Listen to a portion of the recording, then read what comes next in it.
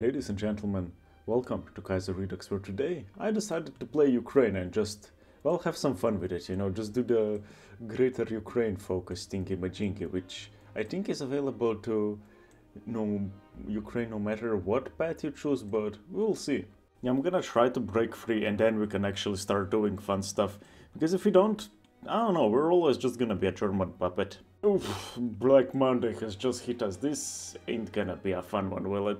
So I guess we'll just try to recover from it, which should be somewhat soon, I think.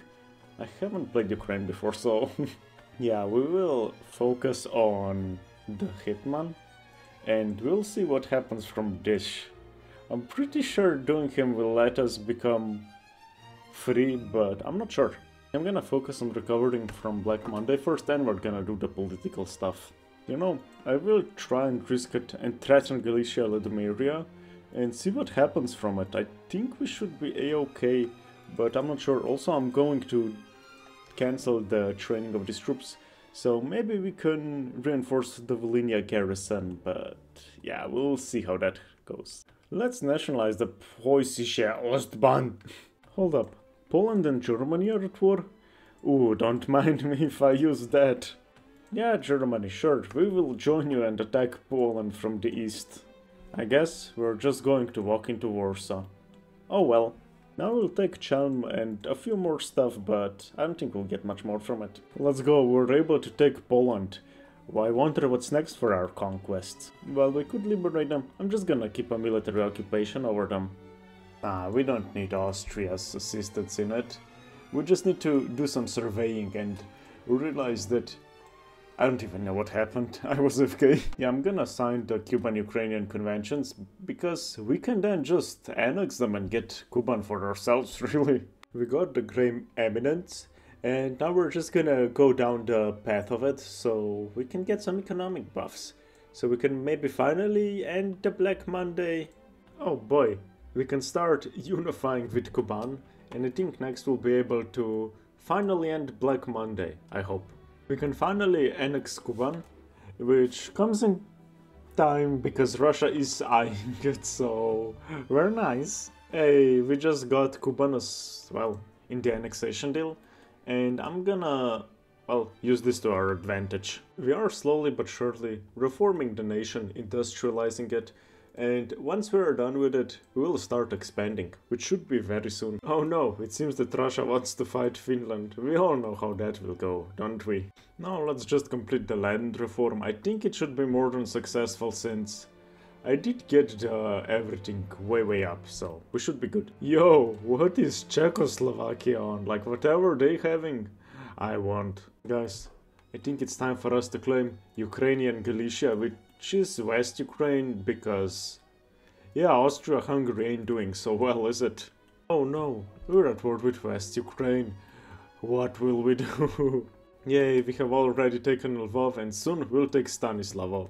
And just like this, we have unified with West Ukraine through, force. Now, I will start preparing for war with Russia, since Romania, Serbia and Bulgaria are also in the Russian faction and we kinda need land from all of them, so taking on Russia seems the next logical step, doesn't it? Oh boy, France declared war on Germany.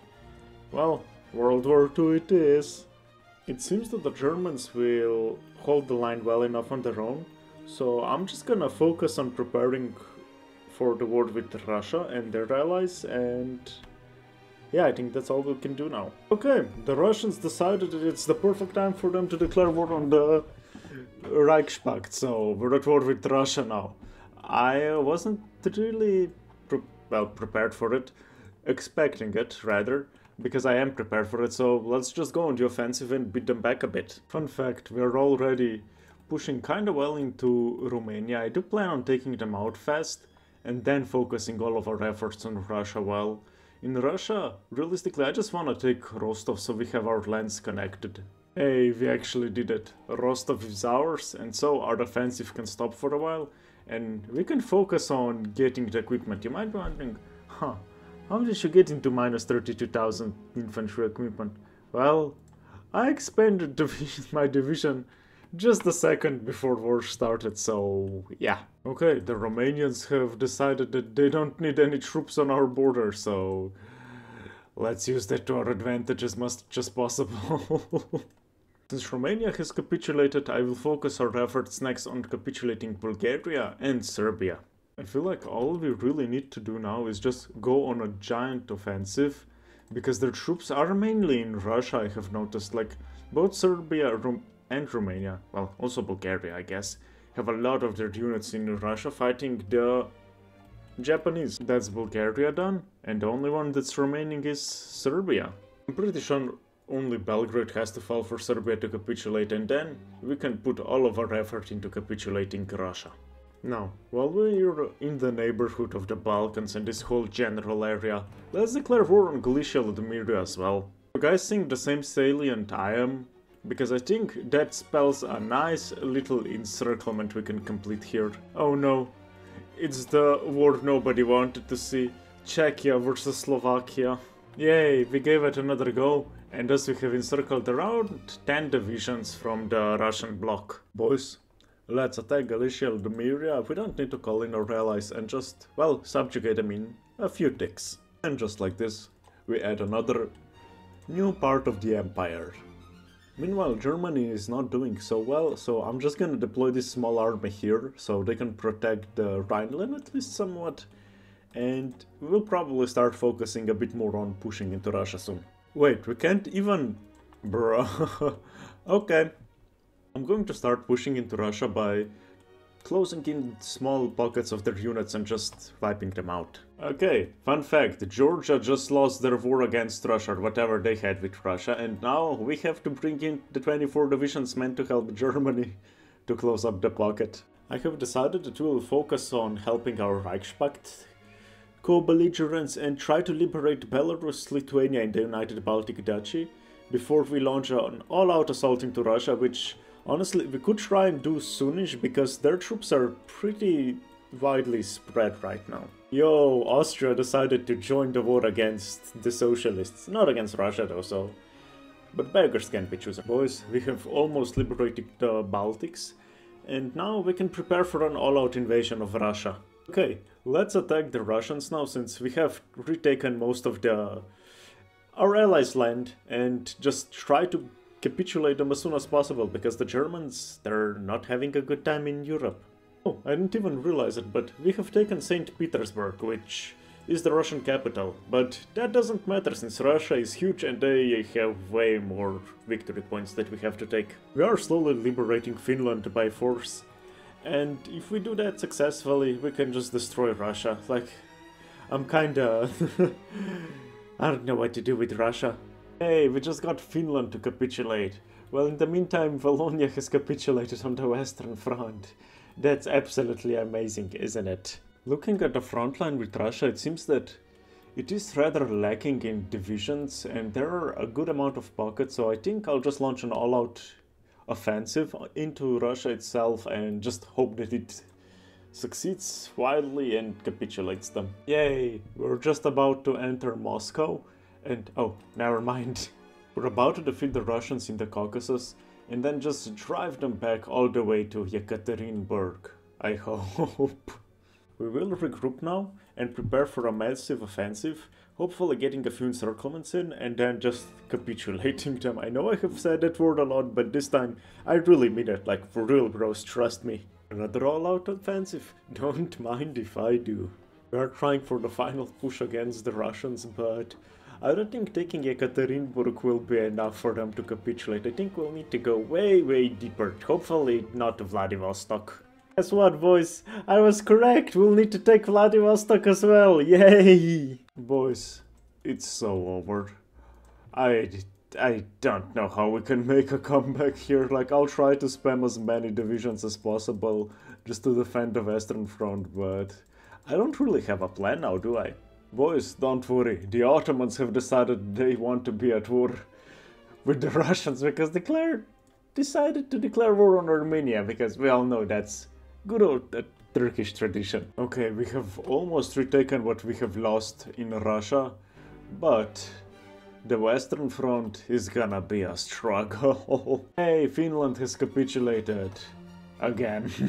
Now that we have fixed the northern fiasco, we can focus on pushing into Russia once more and try to beat them. Okay, Russia is only 3 points away, and if we are actually able to beat them, we can... I think we can just rush to the Western Front, because Austria will collapse any minute now. Okay, I hope Tashkent counts. It does! Finally, let's go! Ah yes, a very glorious peace deal, I must say. And we can redeploy our troops just in time to make a massive counter-offensive against the French. Let's go! Oh boy, it's Paris against Moscow, because, well, Moscow is our puppet. Now, let's do an offensive against the Third International. I think in at least Galicia we should be successful since we have a major air force advantage, but once we get to Poland, like, we just need to get to Eastern Germany, because there we can have a giant air battle.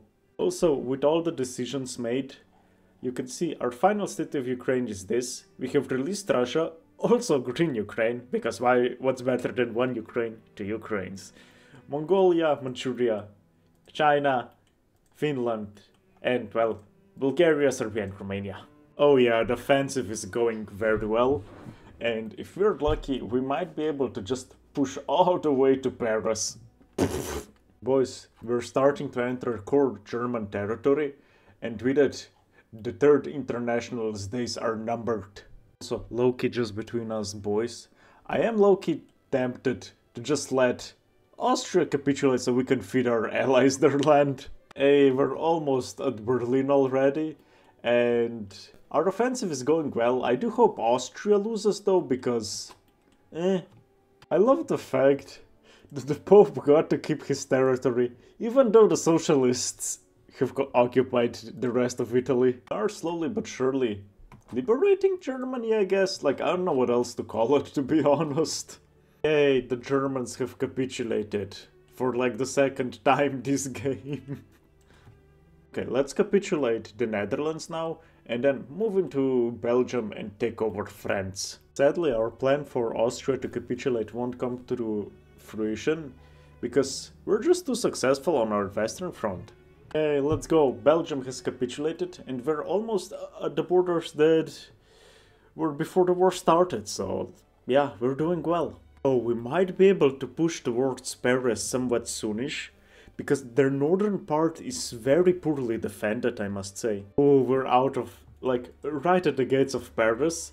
I'm going to go around it a bit, or try to just make it easier to take, okay? Oh, the Battle of Paris was not eventful. They just pop, and it was over. I'm pretty sure France is about to fall any minute now, or at least it won't take much more to capitulate them. So all we need to defeat now is Italy and Britain. Yeah, the Third International is slowly collapsing now, so I wanna say we have done absolutely amazingly. Hey, France has just capitulated, which only leaves Italy and Britain. That's Switzerland gone, and we just need to capitulate Italy, I think, in order for us to just, well, really defeat their mainland Europe thingy, yeah. Oh yeah, the Italians are not in for a good time, I can tell. Yeah, I'm pretty sure the Italians have been beaten back, at least by... Yeah, just as I was saying, they capitulate. Well, now only we need to capitulate Britain, which I'm thinking about paratroopers, you know? Now that we have defeated the Third International on the continent, we just need to defeat Britain. Boys, our paratrooper divisions are being trained, and if we're lucky, we'll be landing in Britain in like a few days. Well, months. Yeah, for some reason we can't do an air invasion, the paratrooper drop, so we're just gonna do a good old naval invasion. Oh damn! Canada decided to launch an invasion and actually do something. Wait, do we have a military access agreement with them? Oh boy, I just can't wait for all of our troops to flood Britain and win the war for us. So London has fallen and we are slowly making headway into the British Isles. And just like this, we have beaten the Third International. Now it's time for us to take most of the territory. As you can tell from the peace deal, we have taken most of the territory, with the exception of Lyon and a few others. Next, now, I'm planning on attacking Czechoslovakia and then Austria. Now that Europe has been reshaped, in the vision of Ukraine, we will, declare war on Czechoslovakia and Austria and realistically control all of Europe. Let's demand Zakarpattia from the Czechoslovaks and see what happens. Also, I'll start justifying on Austria. Oh damn, the Czechoslovaks actually gave in and let their territory go. Now, let's declare war on Austria and call of our allies in, which is basically all of Europe, isn't it, at this point? Oh, they don't even have that many troops on our border. I guess we're just gonna walk to Budapest and Vienna. This war will be over very quickly, I must say. We're sieging Vienna and it should fall fairly soonish, and thus end the war with the Austrians.